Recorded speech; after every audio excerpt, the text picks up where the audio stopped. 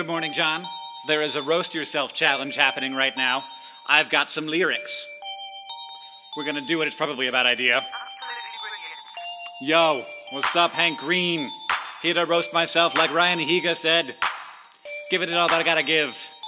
I haven't even started already feeling culturally appropriative. Here I am, sitting where I sit every Thursday morning. Yeah, Thursday, because I'm careful, I'm normal, I'm boring. I'm not gonna risk a punishment. I no longer have time for that. I keep adding to my list because I like getting hit with baseball bats. Nah, it's because I like how it makes me feel. Like I matter because I'm doing things even though it's not real. I want to be remembered. But here's what's pretty clear. Someday there will be no humans left to remember anybody was here. I need approval from society, so I do what it expects from me. As a straight pale male, I can do it quite expediently. I sit in front of books so that you know that I'm smart, and while my brother has natural buff, I use the stuff I got at Walmart. The majority of my audience wants me to feel the burn, but I'm too old for revolution. I just don't want to feel the Donald Trump, okay?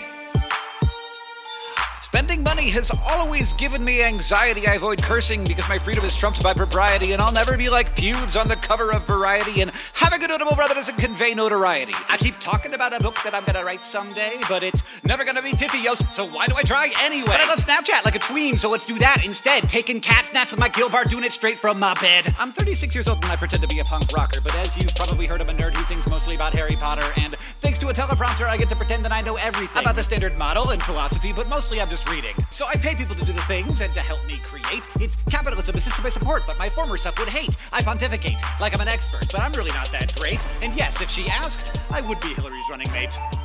But she's not gonna, because I'm a gangly white dude roasting myself on YouTube. I'm maybe a little old to be doing this stuff. Maybe a little less silly in the future. Just chill it out a little bit. I feel like maybe focus on the educational stuff. Not the fun, hip rapping challenges. That doesn't seem like a good idea. Nah. Thanks for bearing with me on that one. Entire world. Not just the people who watched, everyone. I apologize. I don't know why I was like, hey, let's do a song challenge. You don't have enough to do right now.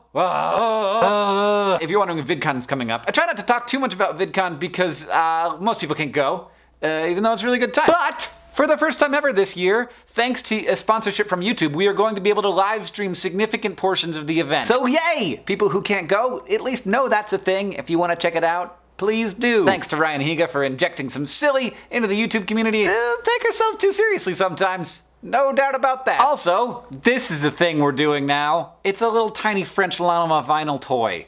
And I think it's cute. We've never done toys like this before. It's $7, and you can get it at dftba.com. If there's a way for me to apologize for ever rapping, just let me know in the comments. John, I'll see you on Tuesday. Tuesday, not Wednesday. Never Wednesday. Tuesday. What the heck?